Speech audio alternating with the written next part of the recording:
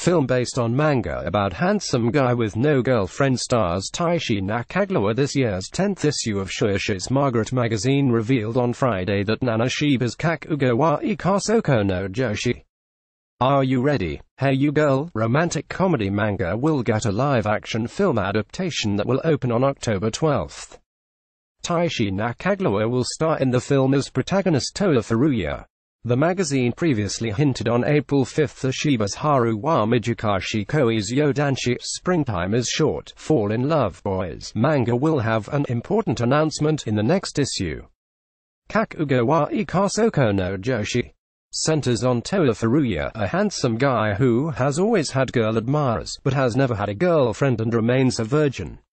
He resolved that he will get a girlfriend, and casually picks the cool and beautiful freshman Misono Miwa.